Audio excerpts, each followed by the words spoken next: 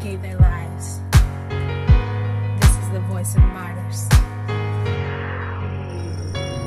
It was September 11th when destruction came. The events changed.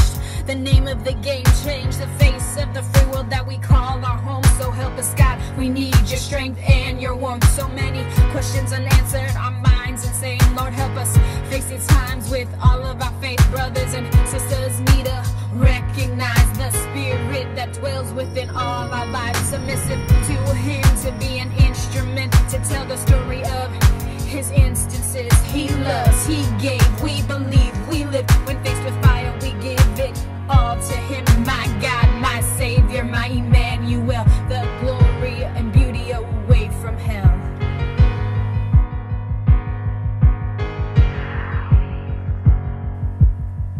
I'm not gonna apologize for speaking your name, Jesus.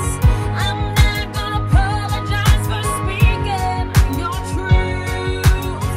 I can take it, I will make it, I will be in heaven with you. I'm not gonna apologize for speaking your truth.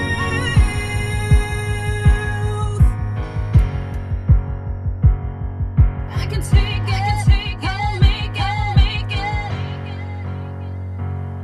Whether early morning or late at night, Rachel Scott poured out her love to everything in sight. She journaled daily, her heartfelt prayers, communicating her love for the lost. She prayed with stretched out arms, crying your name. Her spiritual journey at Columbine came to a claim. It never stopped even when she was away. She left her mark on that school that day. No weapon formed against us will make us pause, telling the truth of the one who was on that cross to shed his blood so evil won't win. Rachel showed us from what was within her heart, her mind, her body and soul. She gave it all.